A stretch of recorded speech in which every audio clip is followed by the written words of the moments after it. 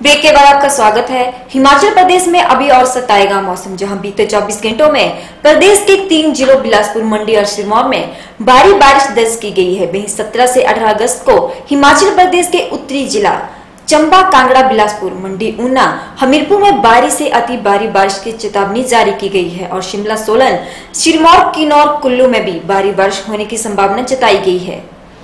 पिछले 24 घंटों में भी बारिश जो हुई है फैली वाइड स्प्रेड रही है और इसमें कुछ 2 डिस्ट्रिक्ट्स में जो हैवी बारिश भी रिपोर्ट हुआ है, जिसमें डिस्ट्रिक्ट मंडी है, बिलासपुर है और एक और डिस्ट्रिक्ट जिसमें अभी हैवी बारिश हुई है वो डिस्ट्रिक्ट सिरमौर है। तो 3 जो जिले हैं जिसमें जो हैवी बारिश भी पिछले 24 घंटों में रिपोर्ट हुआ है। गुमारबिन में जो बिलासपुर में 115 मिलीमीटर बारिश रिपोर्ट हुई है, मंडी में 110 और जो डिस्ट्रिक्ट सिरमौर है वहाँ पे 84 मिलीमीटर तक बारिश रिपोर्ट हुई।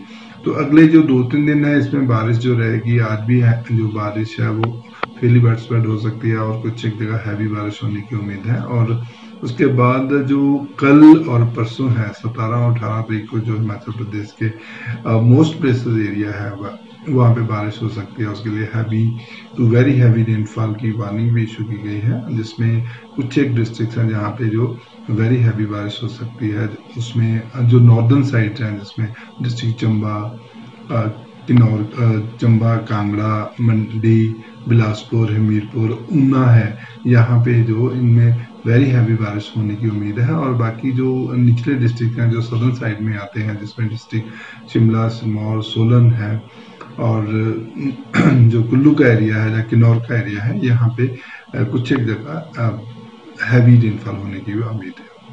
वहीं यदि बात की जाए जिस तरह से, हाँ बिल्कुल, जैसे कि पिछले 2-3 दिन से लगातार बारिश हो रही है और पिछले दिनों में 28 से 30% बारिश कम चल रही थी, लेकिन अभी जो आज की डेट तक बारिश है 1 जून से लेकर 16 अगस्त तक जो बारिश है वो सामान्य से 23% कम चल रही है। और जो 5 डिस्ट्रिक्ट हैं जिसमें नॉर्मल है और बाकी जो डिस्ट्रिक्ट हैं उसमें नॉर्मल से कम चल रहे हैं।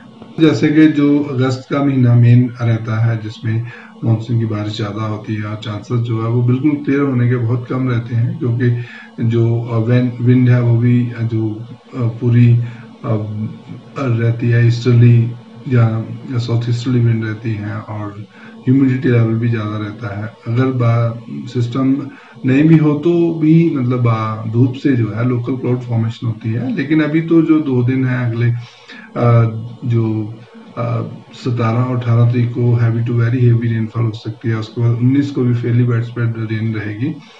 20 तारीख से जो 20 अगस्त है उसमें थोड़ा बारिश जो है वो कम रहेगी। 20, 21, 22, 23 ऐसे जो है इनमें बारिश जो है वो उसमें काफ़ी कमी रहेगी। लेकिन उसके बाद 24-25 से दोबारा से जो है वो मानसून थोड़ा ट्रिगर कर सकता है।